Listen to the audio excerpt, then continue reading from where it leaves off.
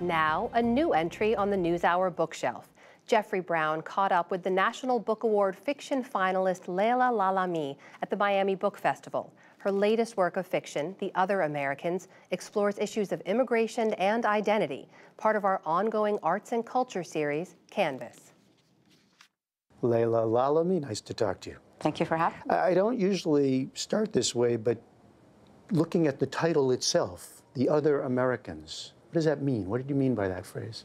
Well, the book starts off with the death in a hit and run of a Moroccan immigrant, and basically is told from the perspective of 9 different characters who, while they are all tied to this man in one way or another, also have the shared experience of feeling as though they are on the outside, either because they are immigrants, whether they are documented or undocumented or naturalized, or have moved from one part of this country to another. So, for example, the detective who's investigating the hit and run has moved from Washington, D.C. to this small desert town where the action takes place. And so all of the characters really share this experience of feeling as though they are other in some sense, and that's what tied the book together. I think that's why I picked the title. But it begins as a kind of murder mystery at its heart. You have that style of writing, a kind of whodunit. Yeah. But grafted onto that are much bigger themes. I started working on this book in 2014, and my dad had gotten really sick, and I had to travel to Morocco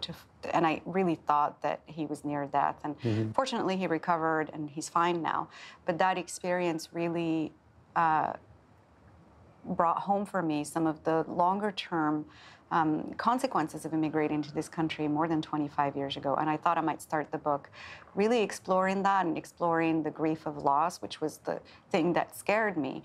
And in order to do that, I thought that framing it as a mystery might keep me interested and keep me going in terms of writing the story and having sort of a propulsive energy to the narrative. In what ways does fiction work or perhaps not work sometimes to explore big issues like this? I think it works really well to explore these issues. I think one of the problems in writing about issues like this in nonfiction is that it's impossible to do it without taking sides.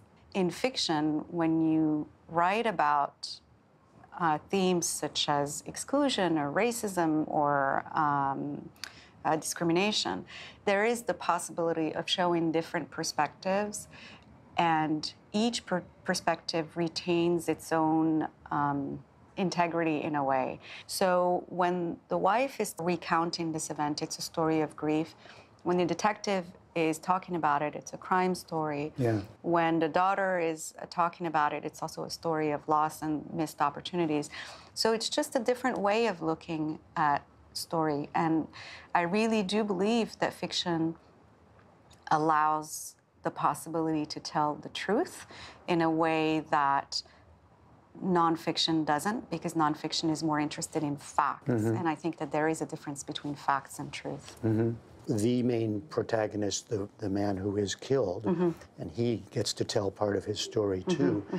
He really talks openly about the American dream, and his daughter talks about him seeing is living the American dream. So you are really exploring that. You're taking this head on. He's an interesting character because he had not intended on immigrating to the United States. He was a graduate student in philosophy, of all things, and got involved in Morocco, and got involved in different political events that caused him to want to leave. And he went from being somebody who's very much, I would say, I mean, he had like Marxist tendencies, to when he arrived in the US, starting a business and embracing fully the idea of the American dream. And of course, the irony is that on the very first page of the book, when you open the book, he dies in this very mysterious hit and run, and we're not clear on what reasons there are behind it. How much of this comes from your own background, your own experience as an immigrant yourself? In my case, I became an immigrant because I met an American, and we fell in love, and we got married. And before I knew it, I was an immigrant and then later a citizen. And I've really spent a lot of time really reflecting on this experience and how it has changed my life. And I realized that this is something that ties me to more than 40 million people in this country, to a great number of people in this country. And each of them has a very different life experience, a different reason for why they're immigrating. And in the book, I tried to explore 2 or 3 of these experiences. Most of the book is the work of the imagination, but the nugget of what really got me started into it and the inspiration came from just the experience of being an immigrant.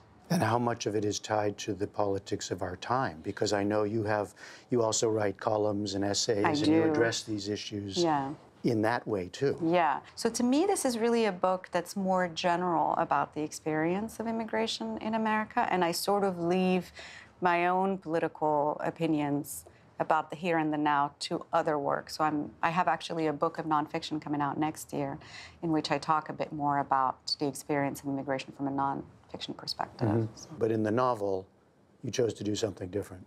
Yeah, I mean, in the novel, it's more about the private experience of immigration, speak a foreign language, which is what I'm doing right now. Mm-hmm. And especially when you first arrive in the country and you mispronounce something and somebody laughs, or you don't quite know, the culture or some of the jokes that people are laughing about. And so this experience of being on the outside is an experience that I've had in my life, not just because I'm an immigrant, but also, for example, after I finished my PhD, I worked in tech, and oftentimes I was the only woman in the room. So it's just like this experience of being on the outside is one that I have spent a lot of time thinking about, and I think most of my fiction really is about the act of crossing borders and the implications that it has. Did you feel that you had to wrap it up or tie it up in some way or resolve things, or?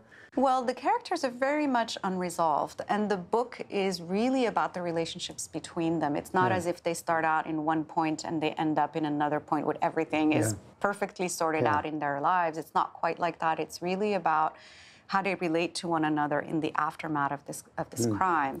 We do find out who was behind all of it. But the book is really an opportunity to look at their relationships to one another. All right, the book is The Other Americans, Laila Lalami. Nice to talk to you. Nice talking to you, too.